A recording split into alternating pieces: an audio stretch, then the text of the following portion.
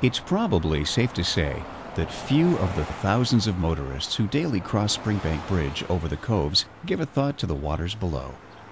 And even fewer probably understand the Coves is a vital part of a vast water drainage system that starts at historic Commissioners Road and runs downhill all the way to the Thames River.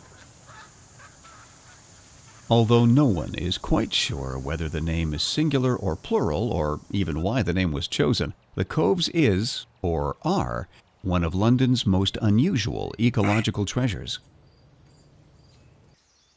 An abandoned meander of the Thames River that dates back more than 200 years, the Coves was once a continuous waterway that's gradually filled in.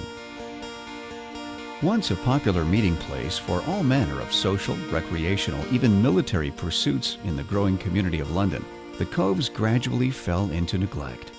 Excess storm drain runoff caused erosion.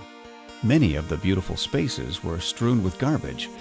The ponds slowly choked on muck and weeds. To the rescue came a group of Crusaders. Friends, they called themselves, first with a determination and ultimately with a cohesive vision to restore the Coves to its former natural splendor.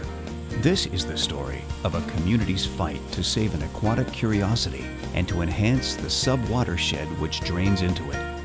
A story of how people really can make a difference, even if it's only one tree at a time.